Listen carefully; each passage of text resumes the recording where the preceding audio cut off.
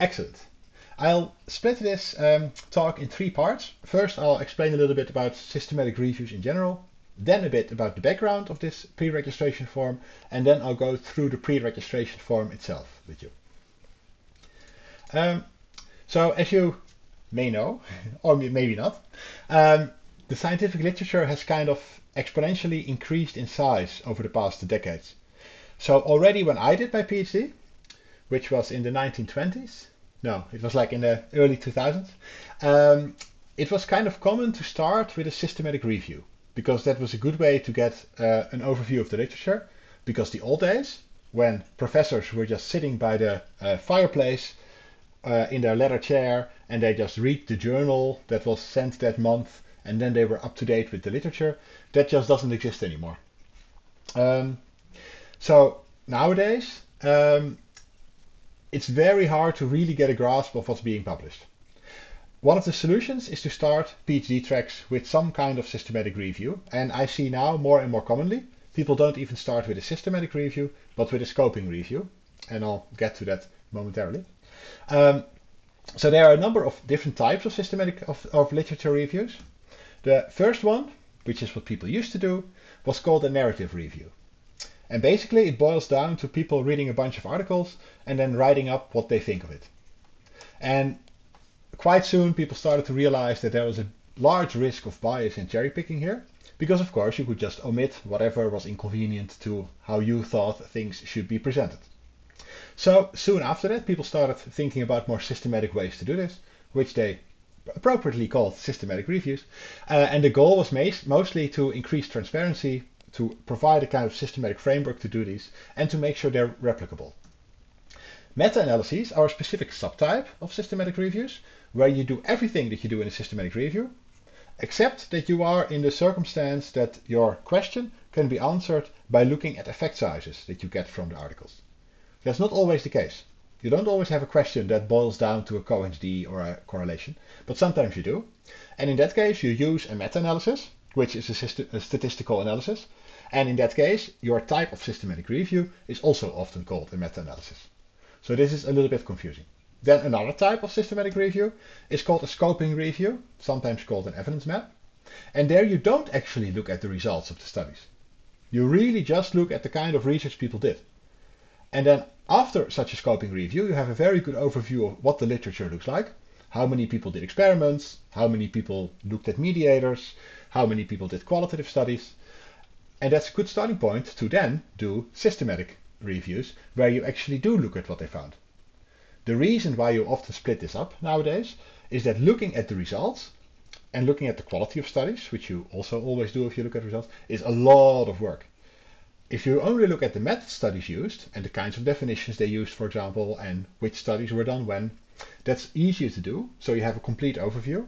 And then you can do targeted systematic reviews only where you really know that it's worthwhile to go through the effort of extracting all the results.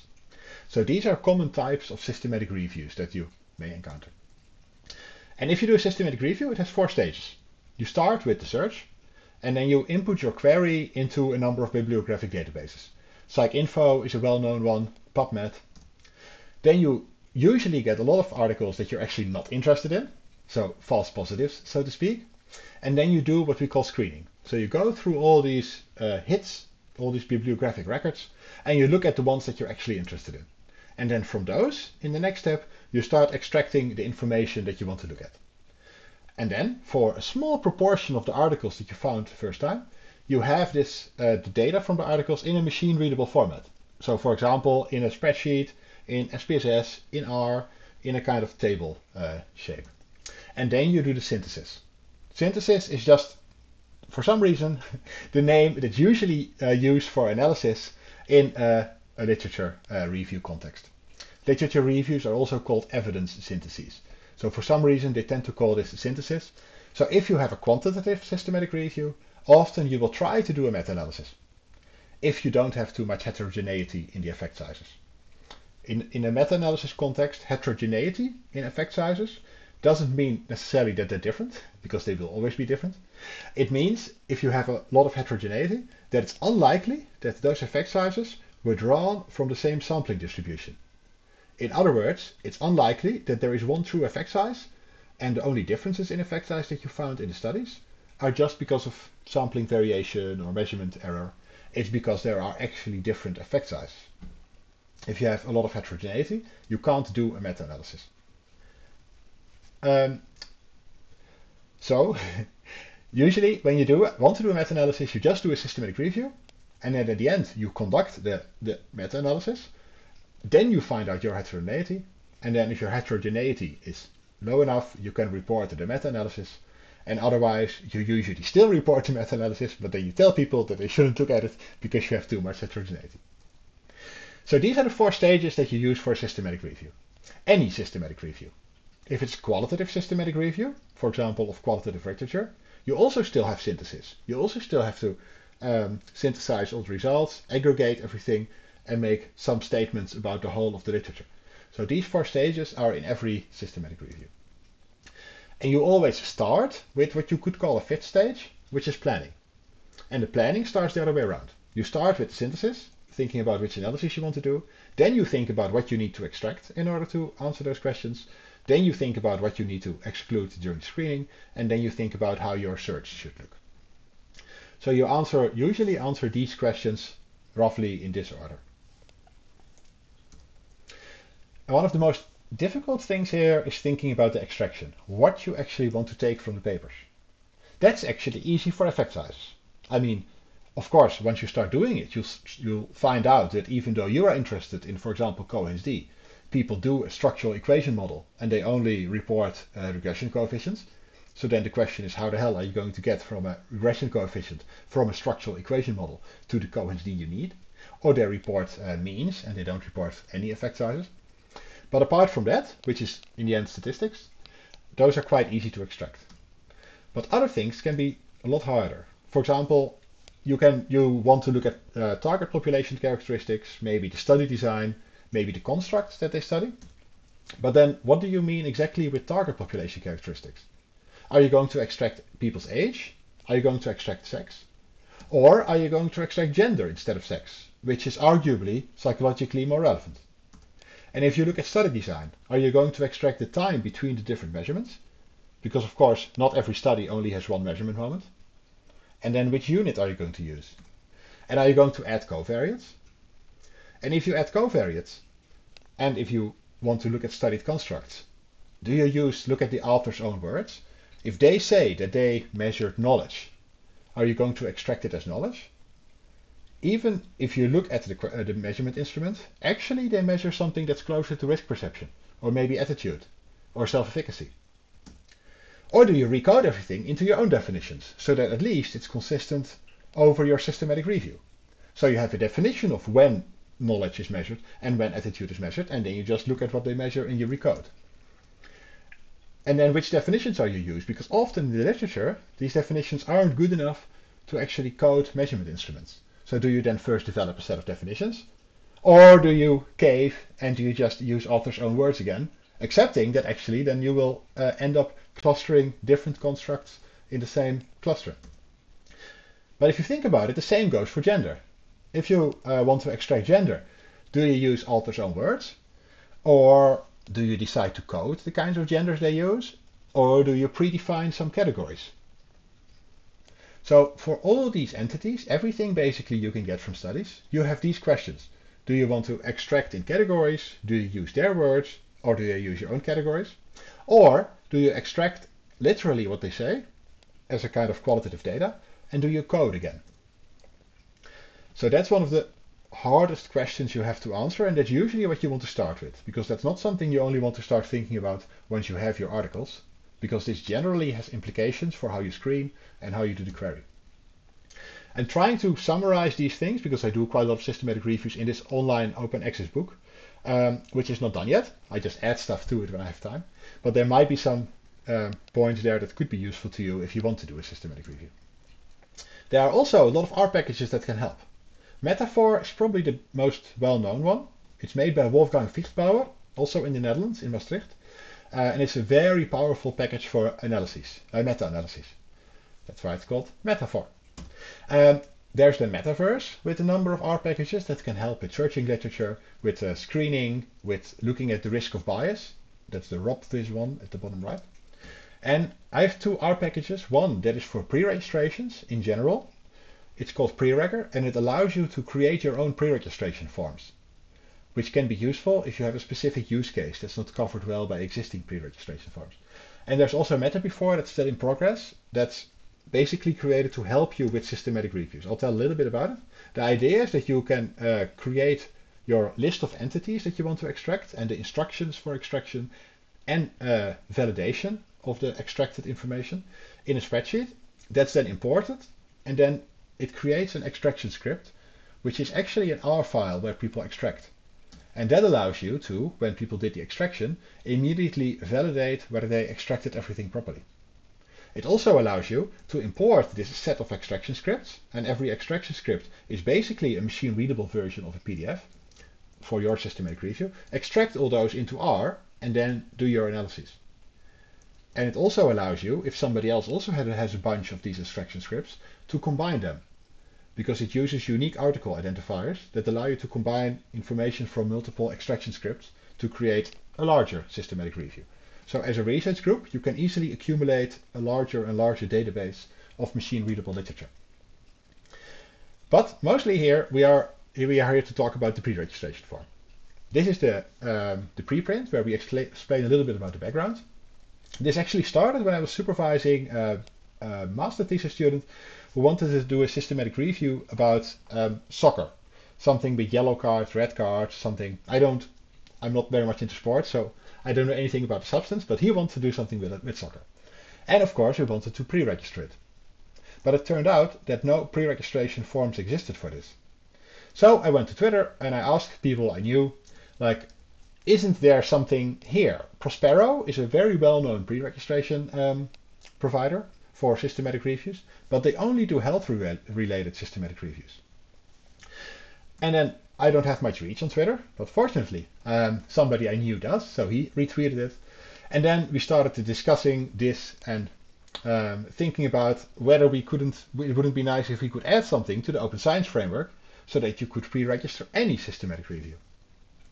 And Niki, he's a veterinarian, but he also does a lot of qualitative research, which wouldn't be my first association with veterinarian. But he also ran into the same problem, that he couldn't pre-register his stuff anywhere. And then eventually we got in touch with Brian Nosek, or actually he got in touch with us. And he responded and he put us in touch with some people from the Open Science Framework to start working on this. So then slowly a larger and larger group of people snowballed together. It was really kind of like a serendipitous process. We didn't have a systematic way to get to this list of people. They were just people we knew who have a lot of experience with systematic reviews. And we started working on this. And in this process, especially Olmo took a lead role. He's a PhD student from Tilburg University, almost done now. Or I think he is done, but he just still has to do his Viva. And he's also, he also collaborated on the Open Science Framework blog post when we launched the pre-registration form. So this QR code, which will also be in the slides that are at the URL I sent earlier, so I'll send them around, links to this blog post where the Center for Open Science presents the form. So the idea of this systematic review form was to make it as inclusive as possible, because we kind of started out from frustration that you could only use it for health-related systematic reviews, the Prospero one. So we wanted to have one that was actually as widely applicable as possible. Because basically, a systematic review boils down to getting some sources, written sources. You don't get your data from people, just from like written stuff. And then you integrate this in some way. So we wanted to make a form that works for all disciplines and all review types. And as a consequence, there are not really obligatory items.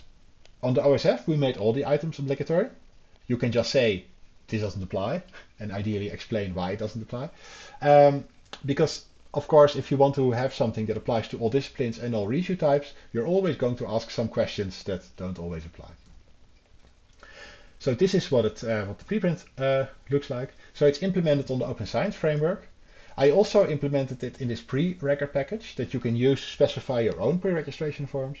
But it also allows you to create an R Markdown pre-registration template that you can just fill out with your answers and that you can then render as a part of your R Markdown or Quarto file if you are into reproducible manuscripts.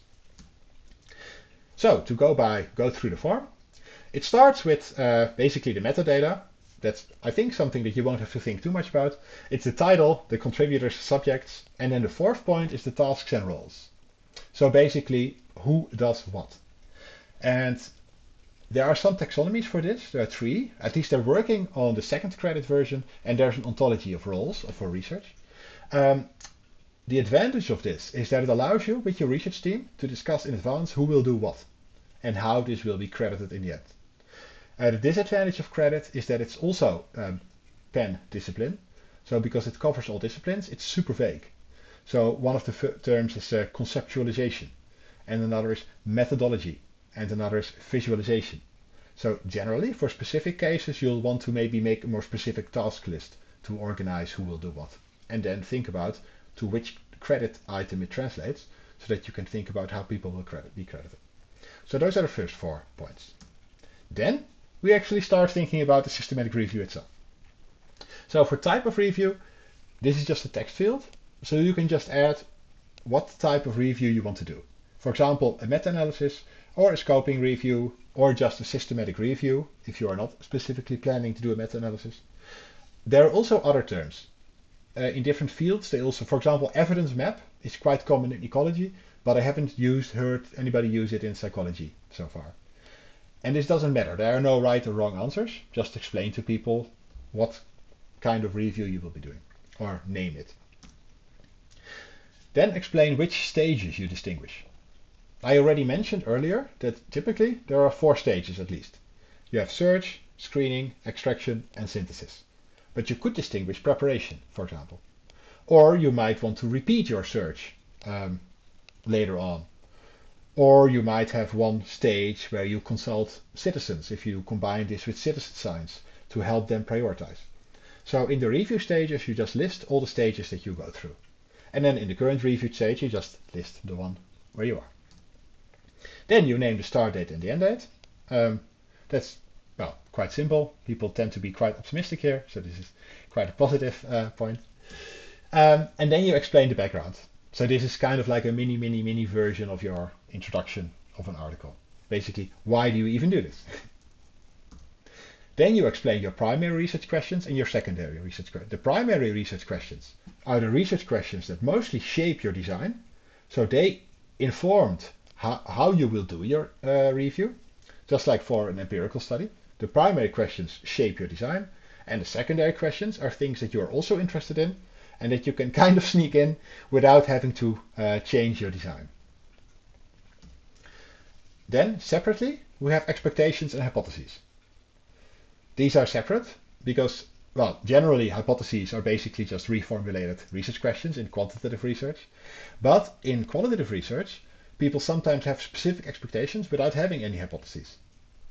And in quantitative research, that's also possible. You might do a quantitative study where you don't formulate hypotheses, but you do have some expectations. So you don't intend to test any theory in the formal theory testing, for example, non-hypothetic significance testing sense of the word, but you might still have expectations about what you might find. So you can list those here, because that will help future you and maybe others to see whether this in some way is associated to the kinds of decisions you take. Then you list your dependent variables or your outcomes, which are kind of the same, of course. Or if you don't have a quantitative design and you don't look at associations, basically just the main variables you're interested in. And then secondarily, you list your independent variables or interventions, treatments, manipulations, whatever you want to call it. And then any additional variables that you have. Then you describe the software that you intend to use, including versions and stuff. And then you describe who paid you to do this. Then you list conflicts of interest. I mean, this is in principle simple, but it can take some reflection to think about what conflicts of interest might be. And to help a bit, there's item 20, overlapping authorships. Because if you do a systematic review, some of the papers that you include may be written by somebody in the research team. So, for example, if you have a supervisor that did a lot of research in an area, and now you are all together going to do a systematic review about that area, maybe like a quarter of the papers they are a co-author on. How are you going to deal with that? because they, of course, will have different ideas about the quality of those papers than about other papers. So it's useful to, in advance, think about how to deal with this and how to, for example, make sure they are not involved in that process if they are an author of one of those papers. Then you go into more detail and you start describing your search strategy. You start with listing the databases. Those are PsycInfo, IGRIS, PubMed, stuff like that. And then after that, you describe the interfaces. Interfaces are the website you go to search in a database. EBSCO is an example. Ovid is an example. PubMed is an exception because they are also an interface. But often you consult databases through different interfaces. And the way that you can search a database often depends both on the database, on the kind of fields they store, for example. Sometimes they have, well, they always have keywords, but sometimes they have so-called mesh keywords. Those are human designated keywords. So the organization that maintains the database actually has humans attaching keywords to papers, other humans than the authors. And other databases don't have such a system. And of course, if they do have such a human curated taxonomy of keywords, it's super useful to search, because then you also know for a given term what the parent term is, like the higher level in the clustering. So these databases have different kinds of fields that you can search in, and those interfaces have different kinds of ways you can combine the fields you search in. So those are both important to know if you do a systematic review, and important to think about if you plan them. Not that you have much choice, because the university you are at just has a given interface for a given database, but these are important for how you will do your search. Then, whether you look at grey literature. So grey literature is literature that isn't published in a journal. So if you do a research that's a bit more applied, for example, my area is behavior change originally. So I used to do research, my PhD was about ecstasy use, like those pills, MDMA, why people start using it, why people stop using it, why they get it tested or not, why they drink enough water or not. If you are in an applied field like that, then quite a lot of the research is done by NGOs, and NGOs write reports, and they put them on their website. But they don't write papers, and they don't send anything to a journal. But they will still have results that might be relevant to your literature review. So in the grey literature bit, you describe whether you will look at these results, and if so, how you're going to go about it and stuff. Then inclusion-exclusion criteria. So when do you want papers to be part of your included list of articles, and when don't you want them to be included? And then the query strings. The query strings are the query is basically the kind of sentence that you enter into the databases to search your articles. Then you usually have some articles that you know you need to find. Checking whether you actually do find those with your search is one way to validate your search. But there are also other ways. You could also take a sample of hits and present them to an expert, or there are different things you can think about. And you might have any other search strategies that weren't asked about in these preceding items, and then you can list them here. Then, whether you want to contact authors, because quite often you need to get their papers. That's the easy part. But also quite often, if you want to do a meta-analysis, for example, you often, to compute the effect sizes you need, you often need information that's not reported in their papers. And quite a lot of these things, of these articles, were written before open science became normal. And even now there's still some resistance to publishing data and publishing everything. So quite often you actually have to email people to get the stuff you need to do your systematic review. So here you can describe how your procedure will be, and whether you want to disclose the results, for example, how many people answered, which people answered, or not. Then, sometimes if you're moving in a fast-moving topic, for example, something COVID-related, like 2 years ago, 3 years ago, you know that your search expires quite quickly, because research appears very, very quickly. Sometimes you know it lasts for a bit longer. And here you can describe how often you want to repeat your search. You can also justify why you think this search strategy will work, and then include anything that you still missed about the search. Then we get to the second stage, the screening. For screening as well, you have stages normally. For example, you can use AS Review. That's I think a Python package, also developed in the Netherlands, coincidentally. So either I have a very Dutch-focused bubble, or the Netherlands is doing quite a lot of systematic review stuff. And it uses machine learning to help you with the screening. Because for the screening, typically, you have to go through thousands of hits only to include about a few dozen or 100 articles. So you make the same kinds of decision. It's really just kind of like signal detection. You'd really just try to find the articles that match your inclusion criteria. And machine learning can be quite useful for this.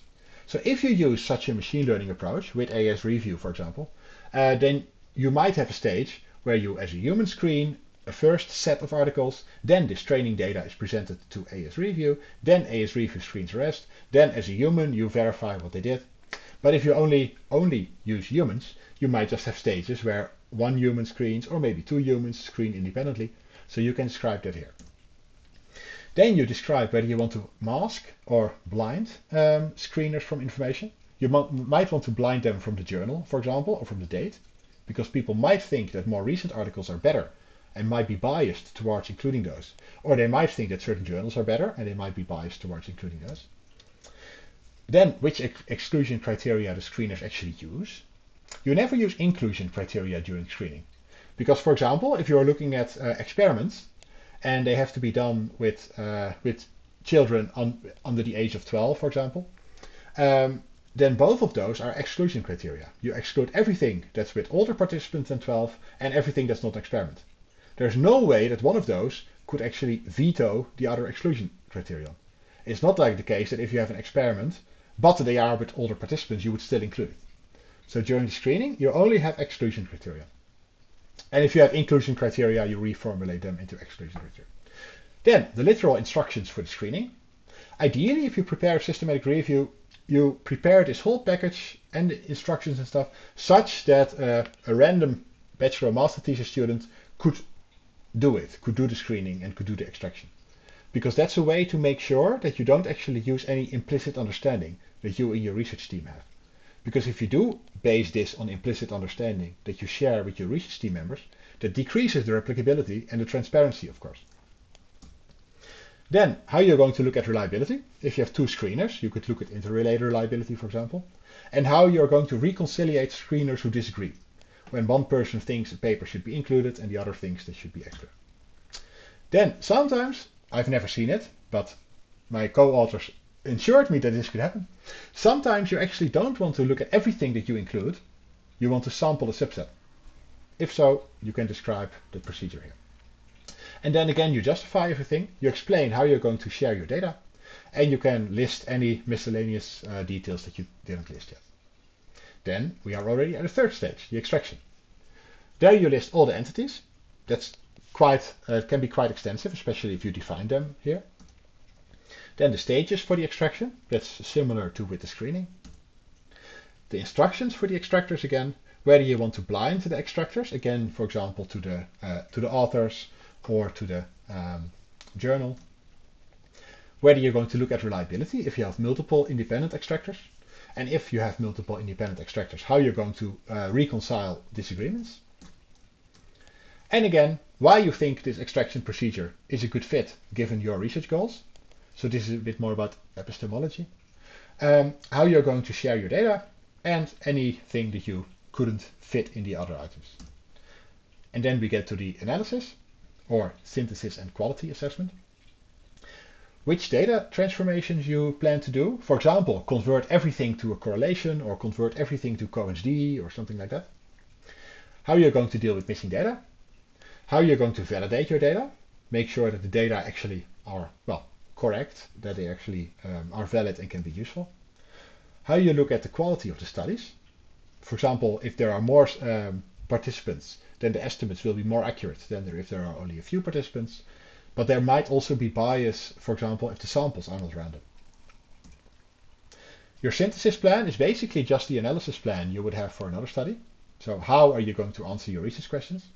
And if you do more formal testing, what are your inference criteria? So when will you draw which conclusion? And again, if it's a really high stakes systematic review, you might want to blind the synthesists, or you might want to blind one synthesis, or you might want to have multiple synthesists.